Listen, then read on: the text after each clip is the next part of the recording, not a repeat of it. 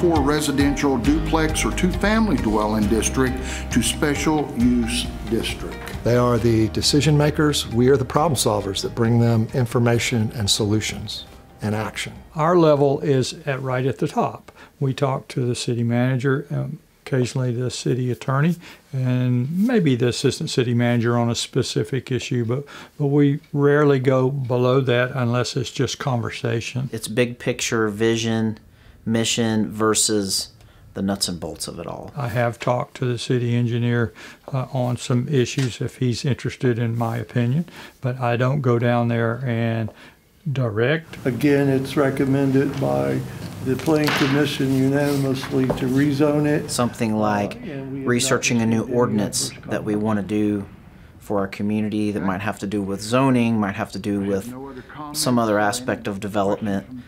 The mayor and commissioners might come up with an idea, but it's going to be city staff that research ordinances, research what the solutions are, research what works in other communities, and then come up with viable solutions we can offer before the mayor and commissioners. So they don't need to get involved in the weeds of doing all of that work. That's what staff does. In our community, according to our city charter, we have what's called a strong city manager and a weak mayor system. All that means is that the mayor and the commissioners, we set policy. Is what we do. We do not delve in the day-to-day operation of that. A city commissioner is elected to be a member of the governing body to make strategic decisions for the city, provide direction and guidance, approve the budget. Obviously, we don't put the budget together, but we approve it and kind of monitor that, and just the policies and procedures that go on, we're involved in those decisions. We have 4 employees that answer directly to us. That would be our city manager, Jerald Gilbert. That would be our city attorney, Carol Lehman, and then our 2 municipal judges.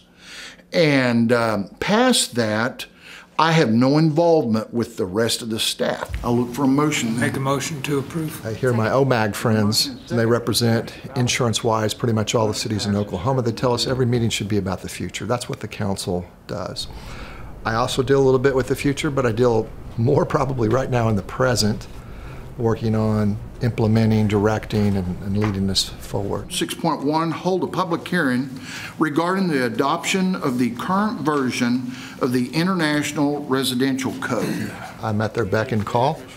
I'm the instrument with which they work with the city staff. And our level, we go to the citizens.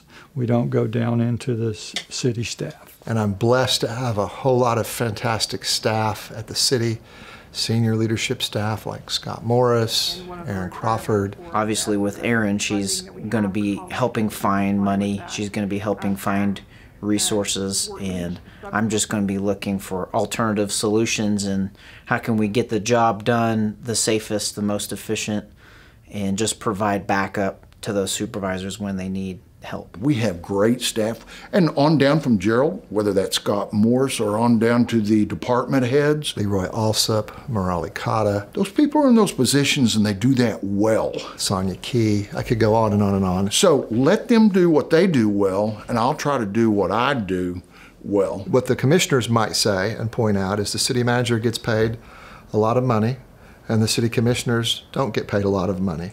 That is another difference if you're interested in fiscal matters.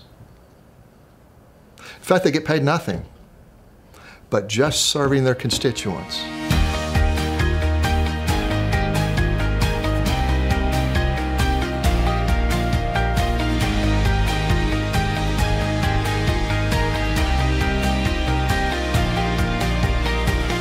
I probably do hit the guardrails every once in a while, but I really try to stay in my lane.